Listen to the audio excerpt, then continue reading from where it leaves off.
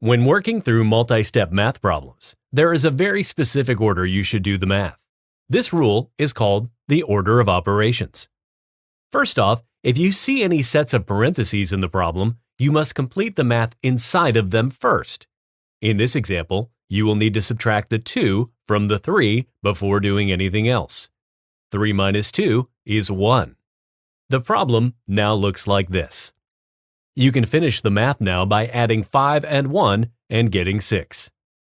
Even when you do not see parentheses in a problem, there is still a specific order you must do the work.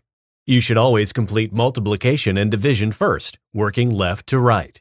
At this stage, we can ignore any addition or subtraction. In this problem, we will begin by solving 3 times 2, which equals 6. Once all multiplication and division are complete, we then add and subtract left to right. In this case, we start with 9 and take away 6, leaving 3 as our final answer. Let's look at one more example, this time with all operations of math. Using the order of operations rule, we must do the math in the parentheses before anything else. 8 minus 5 equals 3.